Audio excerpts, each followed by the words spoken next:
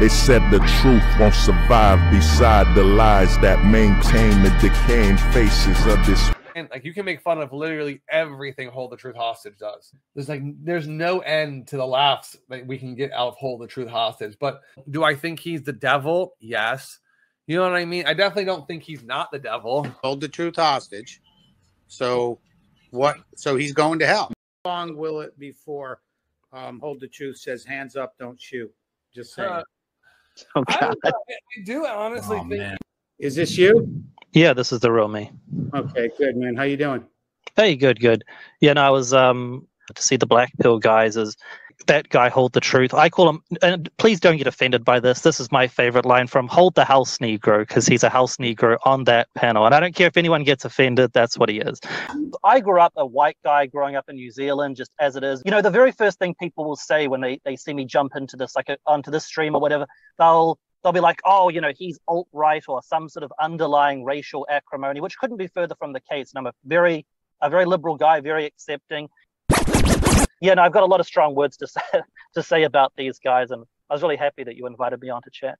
High value Black men. There just isn't a lot. I grew up a white guy growing up in New Zealand, just as it is. You know, the very first thing people will say when they see me jump into this, like onto this stream or whatever, they'll be like, oh, you know, he's alt-right or some sort of underlying racial acrimony, which couldn't be further from the case. And I'm a very liberal guy, very accepting. Black man. There it is, man. There it is, right off the fucking top, the fucking black card. How long will it be before Hold the Truth says hands up, don't shoot? Just saying. I do honestly think. Man.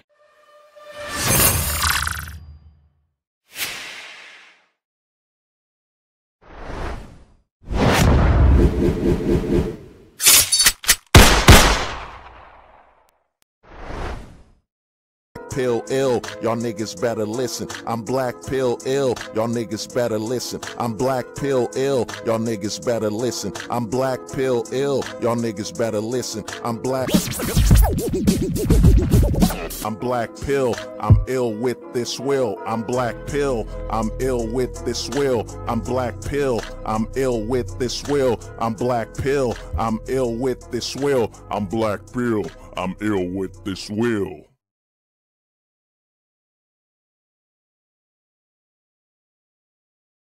It's so important, guys. So important. By the way, women are the majority of voters in the United States. Female content creators help the manosphere be balanced and prevent the formation of cults.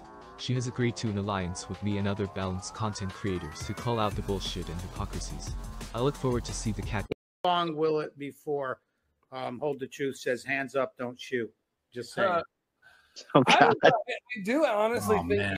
Hey everybody, what's up, man? It's Hold the Truth Hostage, where if the truth was so important, we wouldn't negotiate with lies.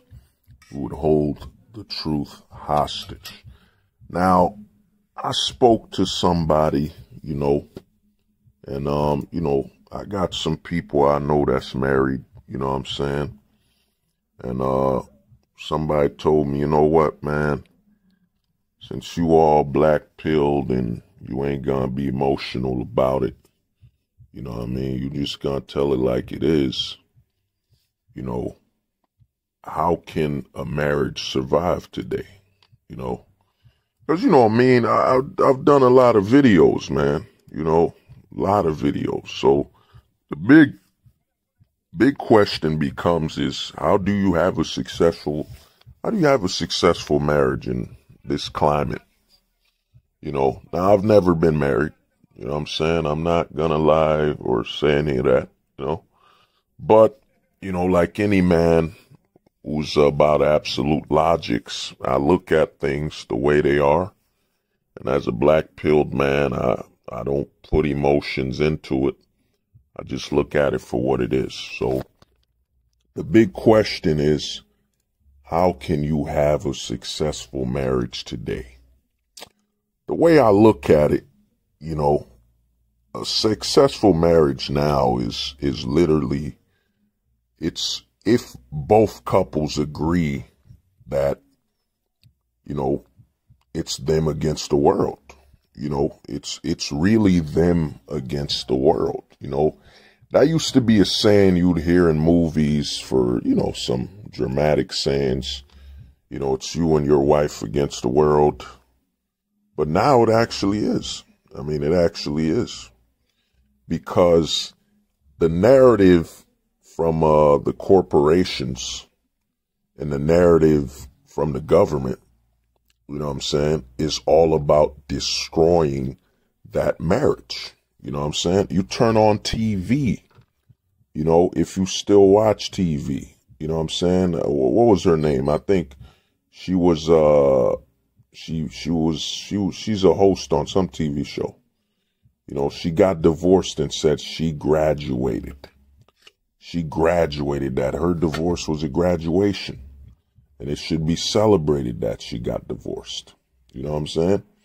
So the thing is this, the thing that's happening, and you need to understand this, is that the whole narrative from media to television, everything's about destroying the marriage. Because the biggest problem with marriage in today's society is that the marriage features a man as a source of stability, as a foundation of stability. You know what I'm saying? That's the biggest issue with marriage, because if you notice everything else when it comes to what they're pushing now, you know what I'm saying? When they push gay marriage, they don't say, they're not divisive about that, not at all. Be it a lesbian, gay marriage, whatever, alphabet, LGBT, whatever marriage. You won't see a narrative to destroy that, because those type of marriages do not feature the enemy of the state. And the enemy of the state is a straight man. A straight man in a relationship is the enemy. Because the problem with a woman having a straight man in her life is that that straight man provides stability, authority that isn't from the government. You know what I'm saying? It isn't from the government. It isn't from the corporations. You know what I've learned? I was talking to a good friend of mine, and I was thinking about what PC means. They tell us it's politically correct, but I don't think it means that. I think PC means politically corporate. You know what I'm saying? Politically corporate. I mean, that's what most of the corporations are pushing anyway, a political message. But to get back to marriage, to get back to how does a marriage survive? You know what I'm saying? How would a marriage survive today? You know what I'm saying? How do you have a successful marriage? Well, to have a successful marriage is that, and it's extremely difficult to have a successful marriage because the man does not have enough resources to counteract everything that's being pushed to destroy the marriage. You know what I'm saying? Trillions of dollars on advertisement that's being pushed to making a woman subservient to the man in her life a negative. You know what I'm saying? If she's subservient to a man in her life, it's seen as slavery. It's seen as her not being independent. But if she's subservient to her boss, her career, it's seen as independence. That's right. It's independent when a woman needs to serve the corporations and the government. You know what I'm saying? That's true independence. It isn't serving the man that she trusts, she sleeps with, closes her eyes, you know what I'm saying, potentially will have children with. That isn't independence, and that isn't freedom. That's slavery. That's being subservient. You know what I'm saying?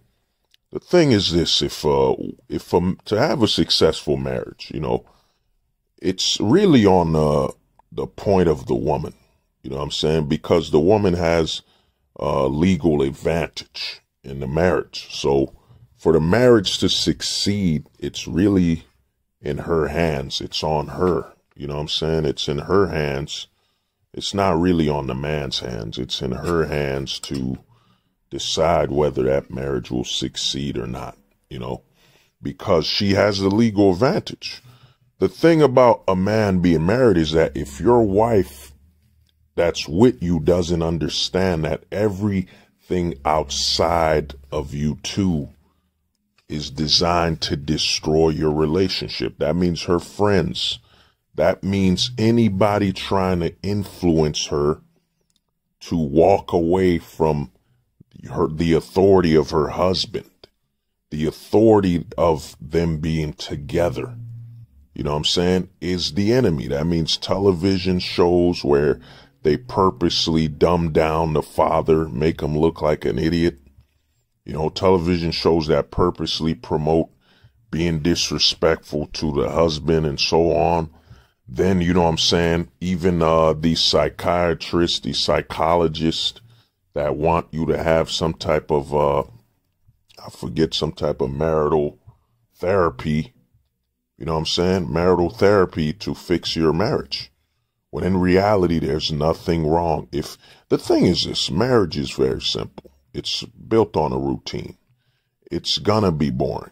You know what I'm saying? It's gonna be boring because you want to know what boring is and why they want to keep pushing it's boring. A routine, safety, protection. Why do they keep pushing this as boring when the thing about when you're in a safe and routine situation, let's say a man and a woman, they're married, whatever, and they live in a nice, safe community. You know what I'm saying? Everyone has about the same looking house. Now they'll advertise that's boring, that's dull, but in reality, that's actually the most fun thing, because now that the man and the woman know they're in a safe community, they can actually surprise each other without worrying. They can actually plan vacations, fun things to do. You know what I'm saying? A lot of the times I've seen couples that their marriages are dull and destructive. It's because one, maybe the woman, you know what I'm saying, it's because of the narratives, isn't putting effort into creating surprises and fun that doesn't burn the bank account and leave them potentially destitute, But the thing is this, for a successful marriage, it really leans on the wife. It leans on the wife. Will she take her husband, that leadership, that stability, that authority over all these strangers that are television corporations, her friends, you know what I'm saying, the government? Will she take her husband over all of that, trillions of dollars? Well, this is part two. So, like I was saying, will the wife take her husband above it all? Because the thing now that the legal advantage is in the wife's hands, it's in the woman's hands. When a man gets married, he basically surrenders his manhood legally. You know what I'm saying? Legally, he's gone. He's no longer a man, because she now has all the legal advantages. You know what I'm saying? She has the ability to win everything. So a successful marriage, it comes on the woman. It comes on the woman now. You know what I'm saying? Will she be faithful? Will she look at everything outside of that marriage as the source to decay it, to destroy it? Because, it's funny how you watch TV, and they're telling a woman that, you're a slave and to be submissive to the man she sleeps with that will protect her. The man that will be there before the police.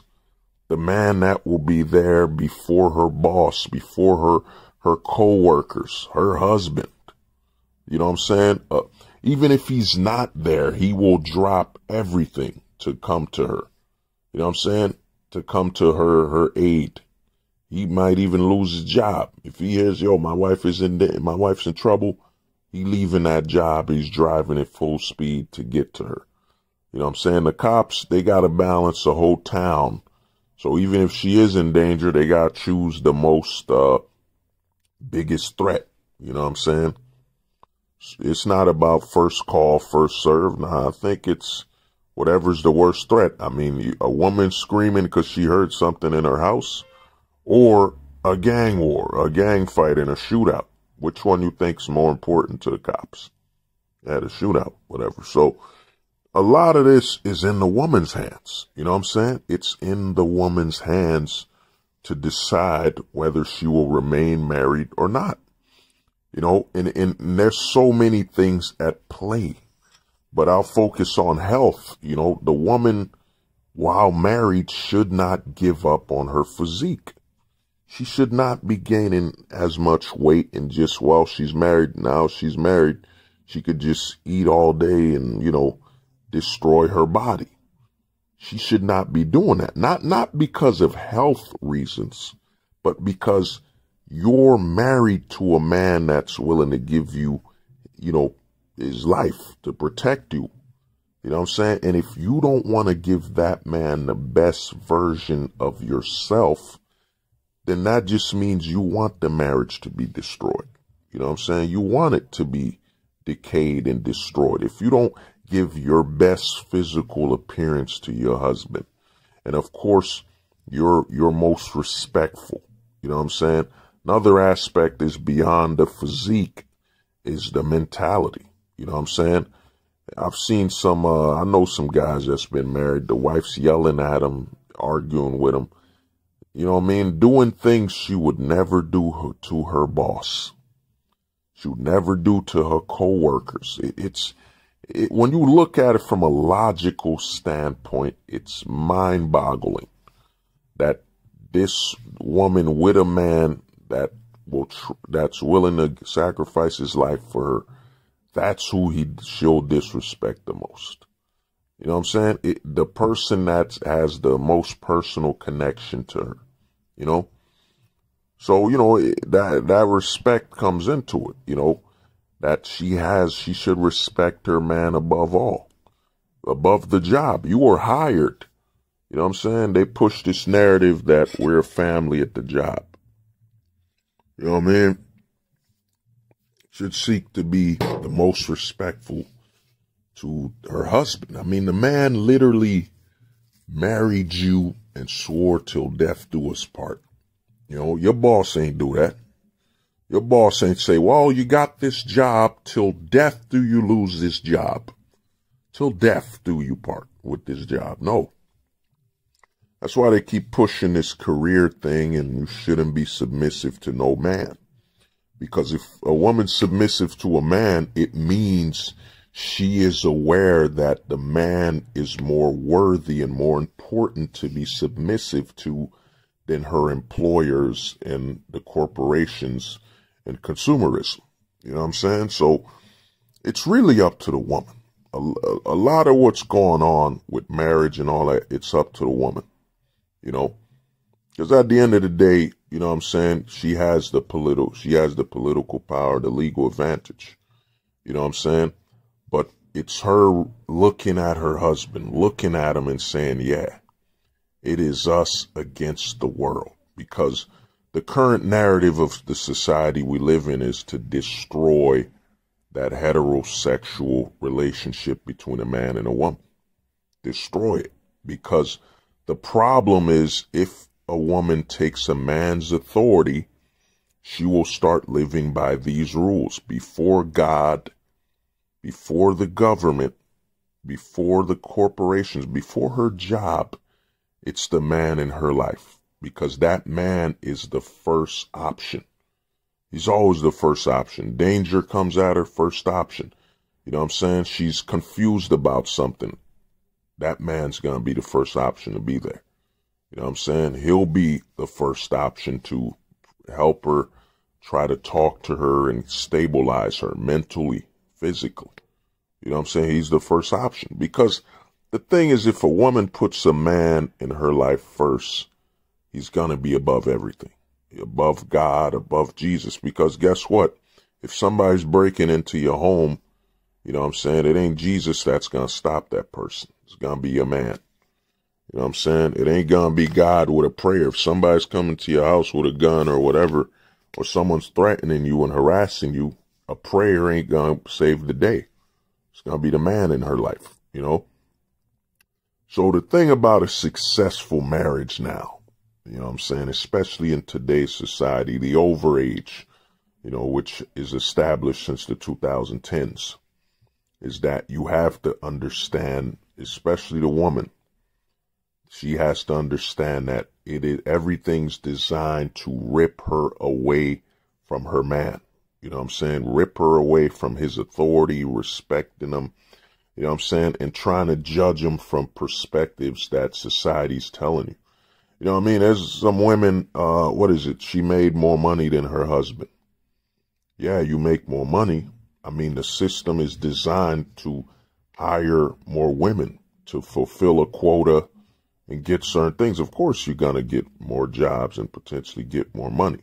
But here's the other thing where the money doesn't equate to making her more important than her husband. If someone's breaking into the house, you think you making more money than your husband's going to stop him? You know what I'm saying?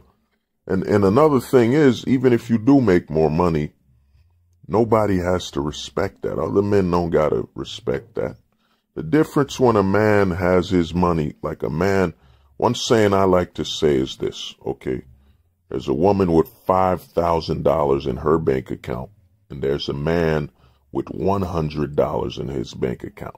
You know, the average person who's been corrupted by feminism and corrupted by lack of logic will say, well, the woman has more money. She's richer. Nope. The truth is that man is wealthier because other men have to respect him and his money. Other men have to think about the risk of trying to take money from that man. If a woman's walking outside with $5,000, you know what I'm saying? How much will a man lose to take that $5,000 from her? You know what I'm saying? Versus trying to take $100 from another man that could potentially overpower him. You know what I'm saying? Beat him within an inch of his life. You know, the difference with when a man has money, you have to respect it. You know what I'm saying? Because you don't want to deal with what it means to try to take it from him. When a woman has money, you know what I mean? Ain't no man afraid of her because she got some money. You know, so to me, it's really the survival of a marriage. It's really up to the woman. You know what I'm saying? And as you can see with society, a lot of women buy into en masse. You know, over 80% of the divorces filed are by the women.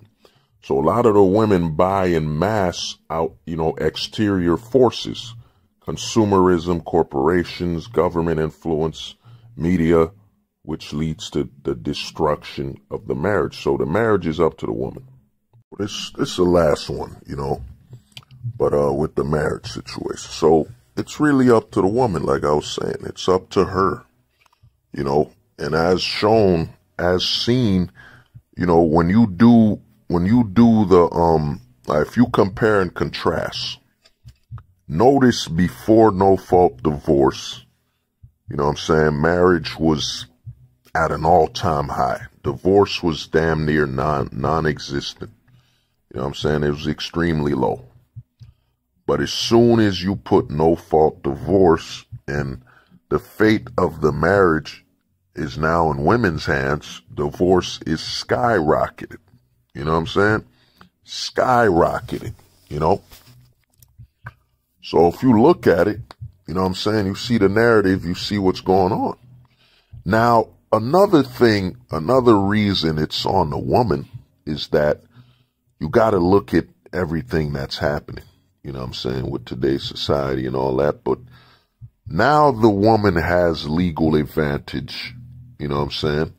And women are far more emotional than men, as they should be, because in being the weaker sex, that's all they can do is be more emotional. They can express themselves more emotionally and be more controlled by their emotions because that's the highest level of output they can do. They can't compete with men on the physical spectrum. You know what I mean? So women are far more emotionally driven. You know what I'm saying?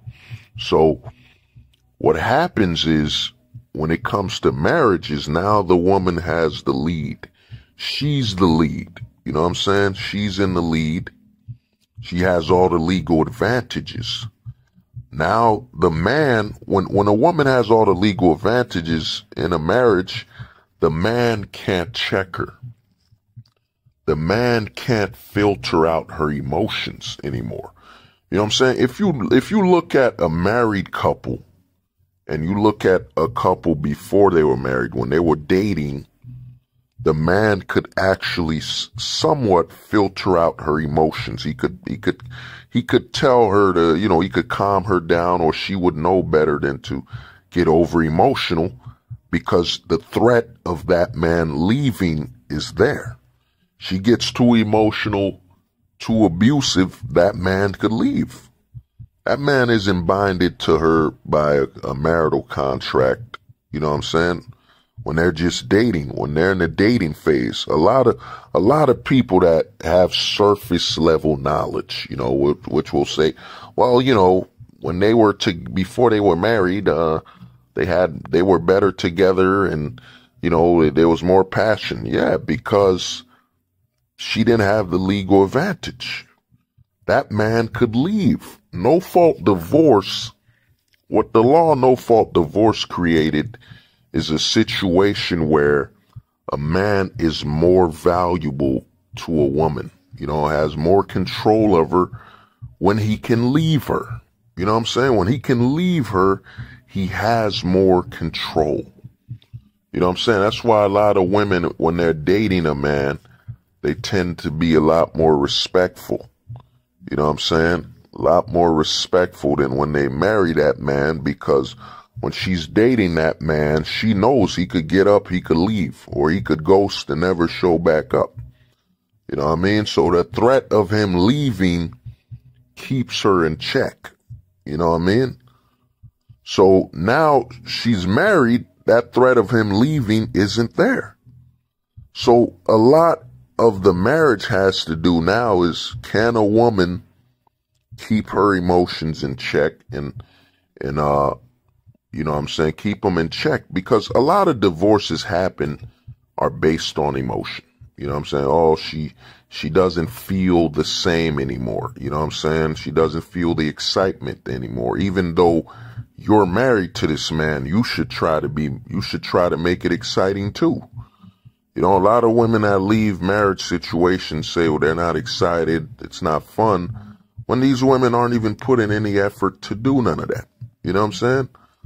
They've now decided that, okay, I'm just gonna, since she has the legal advantage, this man has to entertain her and keep her interest like some type of chimp, some type of monkey on a freaking bicycle, So a lot of it comes into the woman has to keep her emotions in check, because you gotta notice, and you've seen it, where a woman was in a great, stable relationship, and one day she got mad and she just threw it all away. And the other reason you see that a woman's over emotional is when children are involved. You know what I'm saying? If children are what tells you how much sway emotion has on a woman. You know what I'm saying? How much sway her emotions have on her. The fact that a woman just feels some type of way will just literally leave the father of her child. She will literally destroy the stability of her child's life. You know what I mean? That child is half of his mom, half of his father. You know what I'm saying? As in, that child is not whole if he's not around both of them. You know what I mean? And that child becomes extremely destructive, because if all you know is destruction in the household, you know what I'm saying, then who cares about the world outside of that? Who cares about it? You know what I mean? Who cares about the world outside of your home when all you know is destruction from your household? You know what I mean? So who cares? You know what I mean? Who's gonna care? And when you see this, I've seen it where a woman had a great situation with the father. He's not abusive. He's not doing nothing. He comes from work. He comes home. You know what I'm saying? But she literally would walk away from that, make her child fatherless. That's why one of the biggest lies in America you'll hear every day from a single mom who left the father for no reason is that she puts her children first. She'll say she put her children first. How do you put your children first when you take away their father? You know what I'm saying? Take them away from their fathers. Gisele Bündchen was putting her children first when she kidnapped them and took them away from their father, Tom Brady, for no reason. You know what I'm saying? But she knows she has the legal advantage to take the children. If Brady took the children without her approval, that's kidnapping. But if she takes them without his approval or any say from him, that's just a concerned mother. You know what I mean? So it's really about a woman keeping her emotions in check and looking at making more stable and logical decisions. Because to me, divorce and, women leaving the father of their children tells you, especially when there's no reasons behind it, it shows you how much their emotions control themselves. You know what I'm saying? Another thing you'll see from a lot of these women is they become enslaved to the holidays, the media, and the corporations, that a man must spend this money, to celebrate the holidays. He must spend, he must do this. They must consume without understanding that, these resources will be needed for the house, the children. You know what I'm saying? You're going to need them just in case something happens. You know what I'm saying? So a lot of women are absolutely consumers because their emotions drive them. You know what I'm saying? If the advertisement to consume makes them feel some type of way, they're going to go buy. They're going to go buy at the destruction of their family stability. Get your children the latest Jordans. Get a 6-month-old child some Jordans when he's going to grow out of them in like 2 to 3 months. You know what I'm saying? Go on a lot of vacations. You know what I'm saying? Place the resources on consumption rather than the stability of the family, college funds, and all that. So the fate of a relationship, a marriage, it's in the hands of the woman. It's not in the hands of the man, because as soon as the man got married, he decided that the relationship was no longer in his hands. How long will it before Hold the Truth says hands up, don't shoot? Just saying. I do honestly think man. So important, guys. So important. By the way, women are the majority of voters in the United States. Pill ill, y'all niggas better listen. I'm black pill ill, y'all niggas better listen. I'm black pill ill, y'all niggas better listen. I'm black pill ill, y'all niggas better listen. I'm black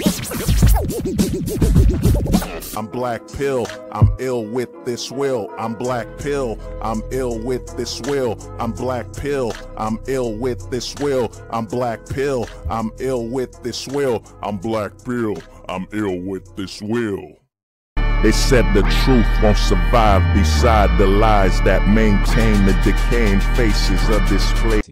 Female content creators help the manosphere be balanced and prevent the formation of cults. She has agreed to an alliance with me and other balanced content creators to call out the bullshit and hypocrisies. I look forward to see the cat. How long will it before Hold the Truth says hands up, don't shoot? Just saying. I do honestly think